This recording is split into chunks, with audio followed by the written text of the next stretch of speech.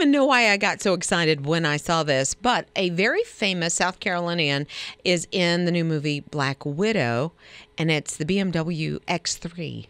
I had no idea. I knew there's some really epic chase scenes in this movie, but the BMW, it was made in South Carolina. It's Scarlett Johansson, Black Widow, is driving this BMW. I saw it. I'm trying to remember it in the movie. Yeah. I can't picture it. So I'm trying to think, too. I think it's the one. Oh, I don't want to give anything away. There's a chase scene where it's her and the other female that's in the movie, and they kind of take the BMW from somebody.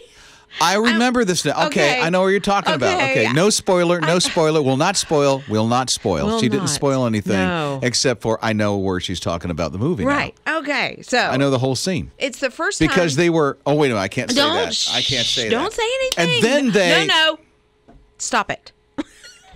Sorry. And then give me your hand. I'm gonna pop you on the wrist. There you go. First time that BMW's worked with Marvel. But not the first time they've been in a movie. They were in James Bond's GoldenEye. I think it was a Z3 Roadster. Oh, that's an old movie.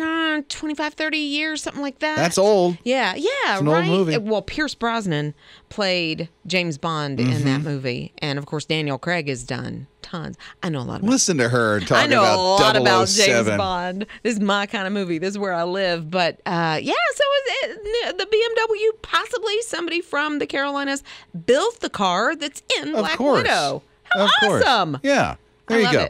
A piece of the area in the movie.